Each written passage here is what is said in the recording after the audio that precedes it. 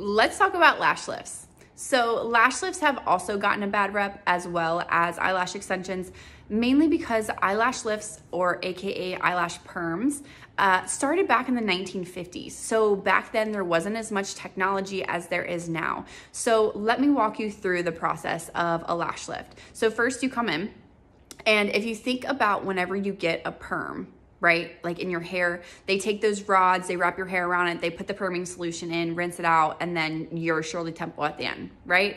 So kind of the same concept whenever you come in to get a lash perm. So we take a rod, we put it on your lid, we take your natural lashes, glue them up over that rod. We have different forms, we have different rods as well. So there's different sizes. If you have longer lashes, we have a bigger rod. If you have shorter lashes, we have a smaller rod.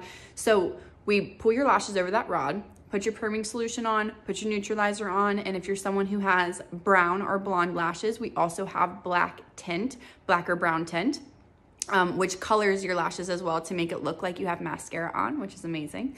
After that, you're done. You're good for like 6 to 8 weeks. So the reason why people don't choose eyelash extensions is because of the maintenance, right? You can't apply oils, you can't use mascara, you can use makeup, but like you really have to clean. I mean, you really should clean your lashes no matter what, but it's like there's a lot of maintenance, right? There's a lot of self-care that happens at home for your lash extensions. With a lash perm, everything is permanently in place whenever you leave the studio. So there's not much to it, right? You come in every 6 to 8 weeks. You can wear mascara, wear oils, wear makeup, wear whatever you want, and it's completely safe for your lashes. You're perming them. So your lashes shed. So as your lashes naturally shed and fall out, obviously you're going to see that curl start to disappear. And that's just because when your new lashes grow in, they're growing in the old formation that they were before they were permed.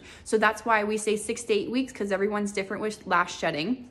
But you come in, we perm you again, and then we tent you again. Now, with the tent, it does tend to fade away at around like 3 or 4 weeks. So sometimes most of our clients will book their lash lift and tent, and then 3 or 4 weeks later, they'll just book a tent. And then 3 or 4 weeks after that, they're coming back in for a full service lash lift and tent. So it's pretty low maintenance, and I love it because I'm someone who has long solid lashes, but I can't get them to curl or stay curled. So the perm is basically like a permanent lash curler, like what a lash curler would do for you, but permanently. So I love lash lifting. If you guys have any questions about lash lifts, please feel free to message us and reach out.